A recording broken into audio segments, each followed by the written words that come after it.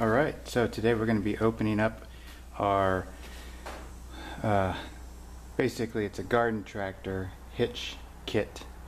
And if you know anything about garden tractors, they don't come with a ball hitch type setup. They use a pin hitch type setup, which, let me see if I can scan over here. As you can see, sit right there, sorry. So as you can see, you've got a place where your attachments will connect and a pin drops through, and you don't have what they call a ball hitch. So this here is your ball hitch. Alright. So the ball hitch will be, obviously it's not going to fit through here, and you wouldn't want to be pulling weight with this anyway, because this is just a thin piece of, sheet metal that's been molded to fit certain attachments. Now today we're working on a Husqvarna GT54LS. Alright, and so I went on Amazon and I got myself a kit. It's universal, so we're going to see how it fits. I'm going to go ahead and open that up, and that's what we're going to do right now. We're just going to do a box opening, and then I'll show you a install video shortly. So we're going to open this up, and this here's the main piece. Alright. The box out of the way. Now there's quite a few of these online, and this particular one actually allows, I don't know if you can see that, raises it up. There's some that come straight out and the hitch is installed here. Now if you know anything about trailers, that's pretty low to the ground, okay? So you may not have a trailer that has a, I'm not sure what the terminology is, but let's say a pitch that leans that forward, okay, unless it's custom made. So in most cases the hitches are pretty level, at least 18 inches off the ground, I would say. And what this will do is this will mount but allow for the ball to be installed at a higher level, but you can also use the pin if necessary.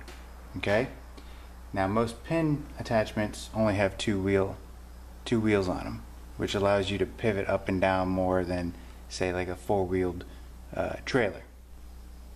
Now there are some that I looked at that bring the ball hitch quite a ways up, and there was a lot of reviews and complaints about it being too high, so I figured this was the next best thing. Now this particular one, like I said, I got on Amazon. It's pretty solid. I mean, you can, good welds on it. Pretty thick. I would say it's at least an 1/8 inch steel all the way around, with the exception of the base plate and the top plate, which are definitely, I would say, more than 1/4 inch. Probably 1/4 inch on the bottom, and gosh, pretty close to 1/2 inch, maybe even 3/8 on the top piece here. And it comes with instructions and the mounting screws. So what we're going to do is we're going to go ahead and install that at a later video, but I'm going to show you the other bracket. The same company that I got that from makes a bracket, and I'm going to show you. Okay? Now what this bracket does,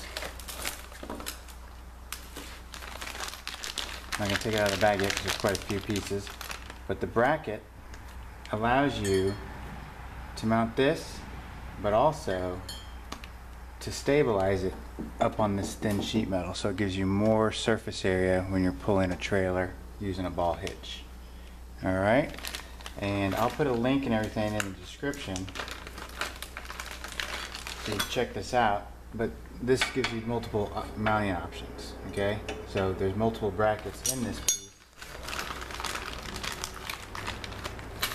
You can clear it out. So that would attach to this piece here. So you got different kinds of brackets to get this installed.